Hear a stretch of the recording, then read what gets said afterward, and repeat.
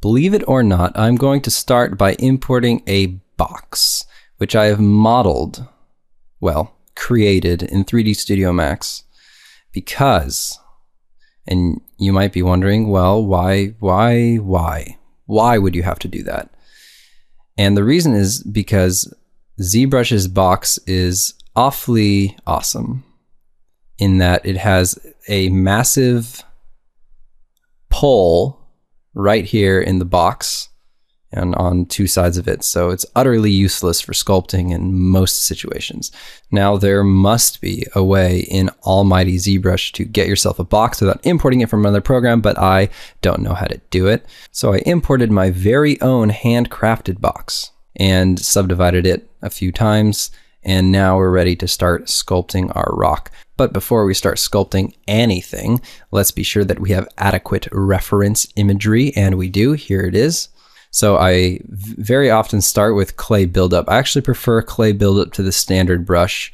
I pretty much use clay buildup as a standard brush, and I know a lot of people do prefer it for their general form sculpting. Our first goal here is to make our box look like a rock. Very generally though. So we're just going for the big general form here, and we want that form to look dynamic and interesting. And also, of course, we want it to resemble our reference rocks, but don't spend too much time on this stage. This is just a really quick, get the basic shape. I mean, this stage is important, but it shouldn't take long. It should be really quick, really loose. Don't get caught up on the details. There, done. Took me a few minutes. Moving on. Now we want to give our rock some big, flat planes like our reference has, and to do that we're going to use the Clip Curve tool. Now this is a really weird tool to use at first, but once you get used to it, it's actually still really weird. So this tool doesn't work like a brush. To use it, you hold down Control and Shift and click and drag, then let go of Control and Shift, but still click and drag, and sequentially tap Alt to change its direction. And then it'll just lop off a big section of your sculpt. So again, that's hold Control and Shift and drag to start it, and then tap Alt sequentially to change its direction. And you'll notice there is that black shadow on one side of the dotted line, and that is supposed to tell you which direction it's gonna lop. But as you saw just there, sometimes it just does whatever it wants and you simply have to do it again. But usually that black shadow is indeed the direction it's gonna lop, but every once in a while it lops the wrong way. So right there, that was just me accidentally doing it from the wrong side. So if you want it to actually lop the other side, then you can just drag it from the other side. It's kind of hard to explain, but if you guys just mess around with it, you'll see what I mean. Just keep in mind that the black shadowing is the direction it's going to lop. You hold Control and Shift and drag to start it, and then let go of Control and Shift and continue dragging, and then sequentially tap Alt to change its direction. It's pretty weird, but it's pretty cool. It's just hard to control.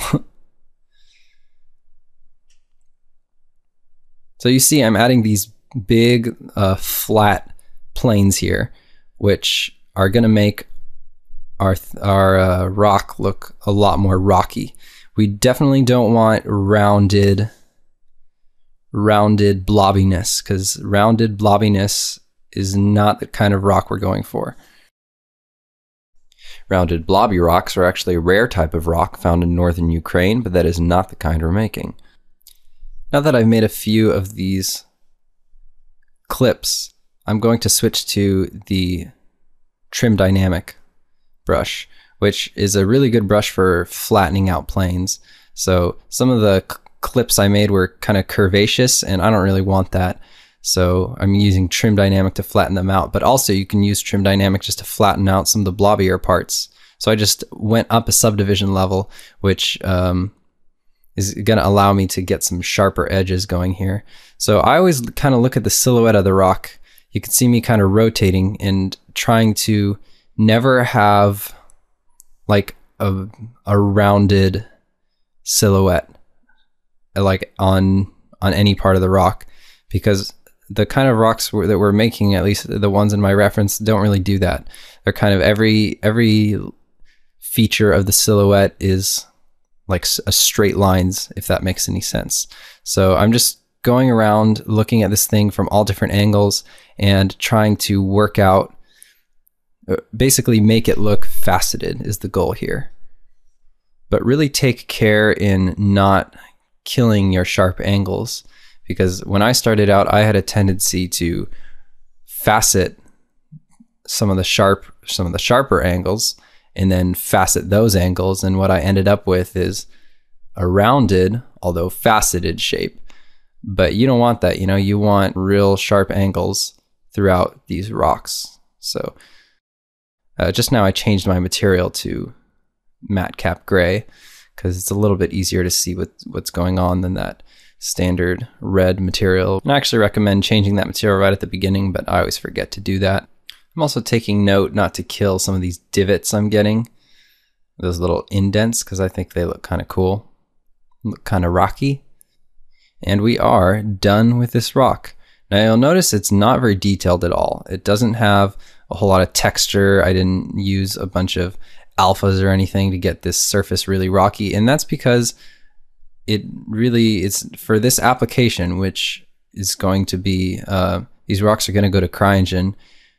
I'm actually not going to use a macro normal. This rock right now, this high poly, all I'm going to do is decimate it, and then it's going to go over to max, and it's never going to be used as a high poly normal map baked.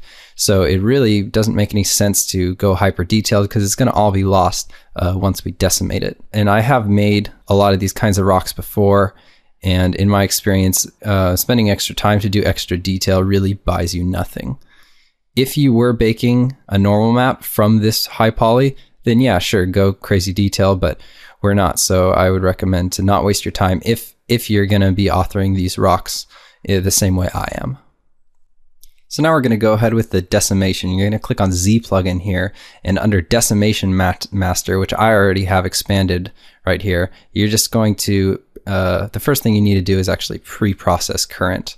But I've already done that, and now that I have done that, I can choose the number of polygons that I want to decimate down to. You can choose it as a percentage, or just below that you can choose K of polys, which is thousands of polys, and then you're just going to click Decimate Current, and then it'll show you what your thing looks like decimated. And then you can change the number right now. It's not too late. It doesn't like destroy it or anything. But don't save your Z tool right now. If you do that, then it won't remember all of the higher levels. But right now it's still remembering the higher version, so we can continue to find a good balance of polygons. And I'm just trying out different ones, different amounts to see kind of the trade-off of what is going to get me the most detail and what kind of detail I can afford to lose. And I think I've struck a pretty good balance of detail here at about 1,000 triangles. So I'm going to go ahead and export this as an OBJ. And I like all my intermediate files to be in the same folder as my final files. So I'm just going to export as rock1 into my boulder clusters 02 folder. Now we're simply making another rock. I'm going to use the exact same process, so I'm just going to jam through this one at super high speed. I'm just going to try to make the shape different. So think of this as a little recap of everything we learned in the first rock. I'm going to try to make this one a little bit crazier, I guess, a little bit more dynamic. But it's the exact same thing, just clay buildup to get the very rough form, and now I've moved on already to the clip curve to get those facets. And then at the end, we're going to be using the trim dynamic to polish things up and stuff. So we're going to end up making 3 rocks here, and the goal is to make them look, polished from all sides so that we can turn them about and create a few cluster variants out of just these 3 rocks. And then we'll export each of these clusters we create as props into CryEngine. We'll have a whole set of rock or boulder clusters, or whatever you want to call them, that we can propagate around and fill out our world with. So I'm not going to show me making the 3rd rock because it's going to be the exact same process we just saw twice now. but it's just basically just a smaller, more kind of simple little rock, because this one is kind of big and has a lot of different cuts and stuff in it, and the other one was also a little bit more dramatic, so I just wanted to make a smaller, simple one. Now you don't have to have like 3 rocks. It's not like 3 rocks to make a boulder cluster. You can have as many as you want. I just think 3 is going to be enough to give us some good variation. Keep in mind that since about half the rock is going to be buried into the ground, each rock is going to be good for quite a few different angles, and it'll look completely different sticking up out of the ground at a completely different angle. So that'll allow a lot more variation than you'd think. Boom, done. Decimated it to a low poly. Took about 15 minutes of real time, and now I am going to export this OBJ. And in the next video, we'll be in 3ds Max, unwrapping these guys, giving them a texture, and actually making them into cute little formations.